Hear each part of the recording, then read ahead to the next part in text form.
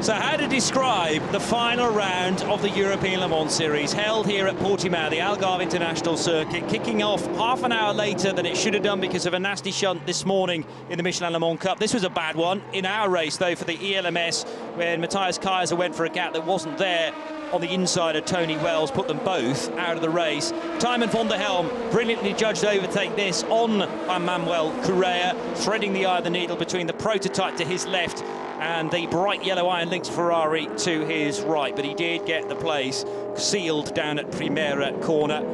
Here, the 43 car that had been started so well by Pietro Fittipaldi, 7th on the grid, but it wasn't that long before he was leading the race. A nasty crash for Alex Pironi coming out of the final corner, pranging the barriers at high speed backwards. Hopefully he was okay after that. The car certainly not, and had to be retired. It's a half sideways moment for Sander Hahn. What about the reaction from Alex Kapadia to drive around it, though, and to know which side of the track the Aston was next going to go. Delightful battle between Panis Racing and the 37 of Cool Racing, eventually going the way of the French squad. On the inside, here's Dorian Powell. Watch the door mirror get folded back, and then it pings back into shape as she muscled her way by the 69 Oman Racing Aston Martin. Rattling the curb there at the time, the class leader in LMP3. This was the moment where crucial damage, we think, was affecting the 13 car. It didn't manifest itself straight away.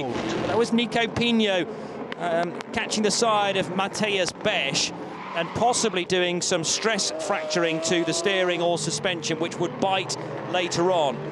Darting to the inside there, the 17 car of Malte Jakobsen, who drove brilliantly in the closing stages. Cool Racing thought probably they wouldn't get a championship. It was highly unlikely at this stage.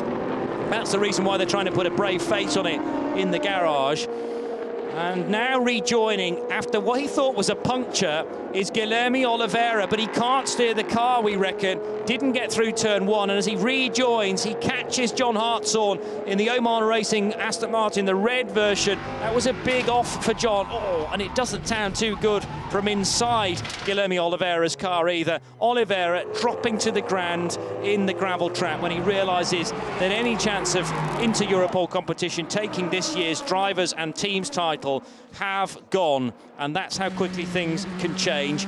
John Hartshorn left in the barrier, unfortunately, and I'm sure he was taken to the medical centre to make sure all was well there. But we had so many different on-the-day winners, championship winners. It was Prema Racing winning the race, winning the race on track and indeed the championship. What a moment this is in the history of the ELMS, though, with the Iron Dames victorious for the first time. Dorian Powell, Sarah Bovey and Michelle Gatting. That is their overall classification, 126 laps completed. Prema Racing take the win, 49 seconds to the good from Panis Racing, and just ahead of Cool Racing to complete that podium.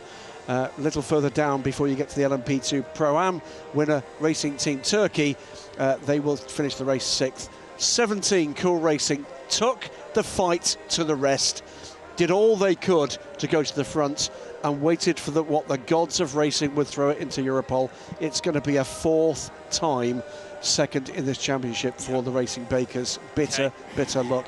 Iron Lynx, the Iron Dames, the 83 car, takes the win in GTE. It'll be the 77 Proton competition squad